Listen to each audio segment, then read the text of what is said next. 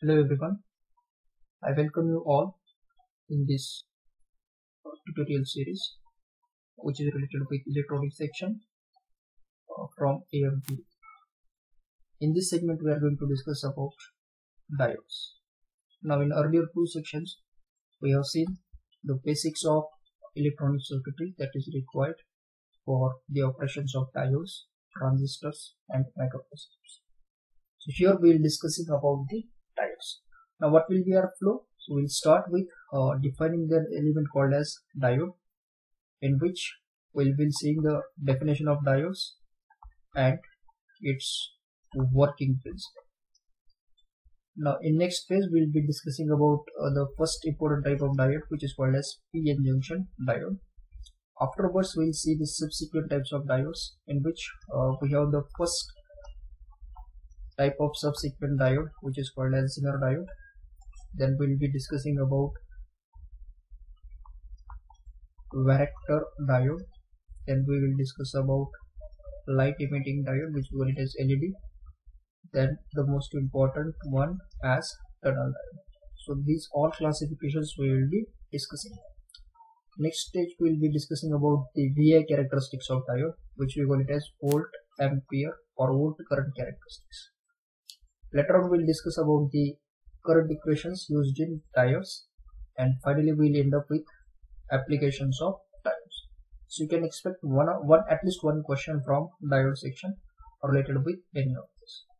So we'll start with the basics of diodes. Now let us define this element that we are going to use.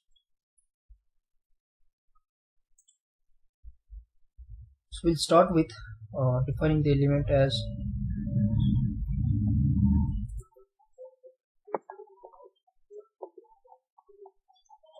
let us start our discussion with the basics of diodes.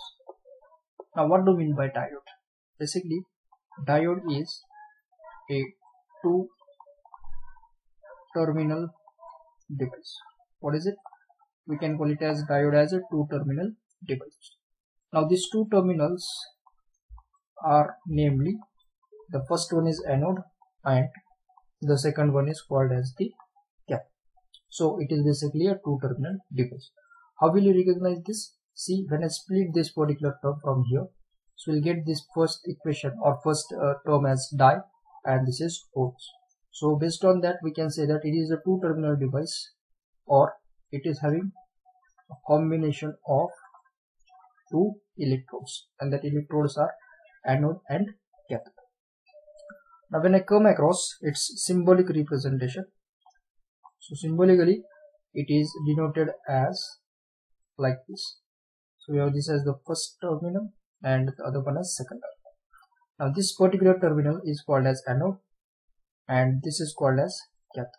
Generally we write it as anode, and this terminal is called as cathode. However, symbolically we denote them as A and K. So this is going to be the symbolic representation of diode. Now this diodes or this simple diode is also called as PN junction diode. Okay, so simplest type of diode is called as what? PN junction diode. Now the question arises, sir, why it is called as PN junction diode? So basically we have seen in the previous video about p-type extrinsic semiconductor and n-type extrinsic semiconductor. So whenever a p-type semiconductor is joined with n-type semiconductor, it forms a diode that is called as PN junction diode. We'll see this in the later segment. Now when I consider this particular terminology, here we have terminal as anode and here it is cathode. So based on that we can say that diode is it simply shows how the current flows in one direction. The most common function of diode is to allow the current flow in one direction. This is most important point as far as diode is concerned. What is the function of diode? It allows the current to be flown in a single direction or only in one direction. Similarly, this arrowhead, you can see it here, this particular arrowhead indicates the direction of current. I am writing it here, the next point as the arrowhead indicates direction of current.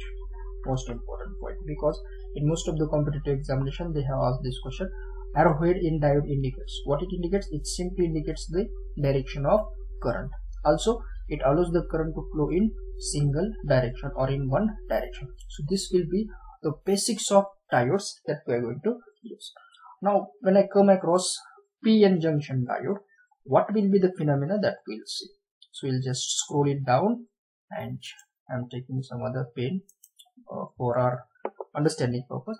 So when a p-type semiconductor is connected with n-type semiconductor, it forms PN junction diode. This will be our simple definition. So you can denote this as in a form of diagram or schematic also. So here I am just keeping a slice of p-type semiconductor. We will put it as p-type semiconductor. Now we have to connect it with the n-type semiconductor. So I'm just keeping into mind, I am just drawing or connecting this slice of n-type semiconductor over here. This is our n-type semiconductor. So when a p-type semiconductor is connected with n-type semiconductor, here there will be a junction. This particular region, this is basically the junction. Okay, and if I treat this simply as junction, so this schematic is called as PN junction diode. Now again, we can have these terminals like this. Now coming to the point of why PN junction diode is formed. So basically we have seen in case of p-type extrinsic semiconductor, we have holes. What is it? We have holes as majority charge carrier, whereas electrons are minority charge carrier. So simply I am writing it here. These are the holes and this one is our electrons. Okay, so this is about our p-type semiconductor. So you can put maximum number of holes over here. Okay, sir. Now when I come across n-type semiconductor, the picture reverses. Now in case of n-type semiconductor, we know that we have electrons as majority charge. So simply I'm writing negative charges over here. They are majority, whereas holes are minority charge carrier. So we will have holes in small numbers. So I'm placing like this one. Okay, now what we have done, we have connected a p-type semiconductor with n-type semiconductor. Now we know that it's a universal law. When a positive charge is placed near a negative charge, there will be a force of attraction. What is it? There will be a force of attraction, and due to this force of attraction, the current flow takes place. Due to the force of attraction, the charge movement takes place, and due to which current conduction carries out. Okay, so in this way, p-n junction is formed. Okay, so now as far as p-type semiconductor is considered, we know that here majority charge carriers are holes, and in case of n-type semiconductor, we are aware of on this. Here the majority charge carriers will be electrons. Now what happens, sir? These holes, as they are positively charged, they tries to attract towards negative charges. Similarly, these negative charges tries to attract towards the positive charges. But when it happens, when we apply an external source, with this particular PN junction diode, तो हमने क्या किया, एक battery connect की है, इसका ये positive terminal हो जाएगा, ये हो जाएगा negative terminal. Now this positive terminal is connected over here and this negative terminal is connected over here. So this is how we can connect the polarity. There is another picture, we will see it in later segment, but here what I am doing, positive terminal is connected to p-type, negative connected to n-type semiconductor. Okay, now how actually current flows, that we'll see. Okay sir, so as we know that here majority charge carriers are holes and here the polarity is positive, so all these holes will try to attract towards this positive, whereas these electrons will try to attract, they get repelled. Sorry, we have some correction over here, as this is a positive terminal and this is also a positive terminal, so these holes will be repelled with each other, they will not be attracted. Now due to this repulsion, they will try to come down towards this particular n-type semiconductor, and the same happens in case of n-type. Here the majority charge carriers are electrons. तो हो जाएगा क्या, this is negatively charged, this negative charge, this negative charge, they will repel each other, and as they repel each other, what happens again, due to the force of this applied voltage, these electrons will try to come into p-type semiconductor, this also comes into the p-type semiconductor, and holes will fetch into n-type semiconductor. Now what happens, sir, in earlier case these holes and electrons were bounded, they were not at all free, but due to application of this positive and negative batteries, what happens, they becomes free. Now whenever a hole or electron becomes free, what happens, I'm writing it here, when electron and holes are free, they supports conduction. What supports? They simply supports for the conduction mechanism, and due to which current starts to flow. Now what will be the direction of current? This is important term. So we know that current always flows from higher terminal to lower terminal. Okay, so it flows from higher to lower terminal, so obviously the direction of current will be like this. Okay, I will just erase it down and we'll note it down properly. So just erasing this particular term for our better understanding. So I'm just denoting this with another color pen. So this will be the direction of current. Okay, so it flows in only one direction. Now but in which case it happens? So what we have done, positive is connected to p-type semiconductor, negative is connected to n-type semiconductor, then only current flows through the circuit, and this particular condition is basically called as forward bias p-n junction type. What is it?